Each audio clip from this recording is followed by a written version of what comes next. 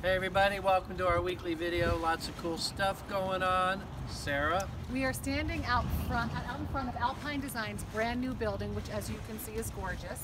They're having their grand opening tomorrow, Friday, May 4th, beginning at 3:30. They're doing a ribbon cutting at 4.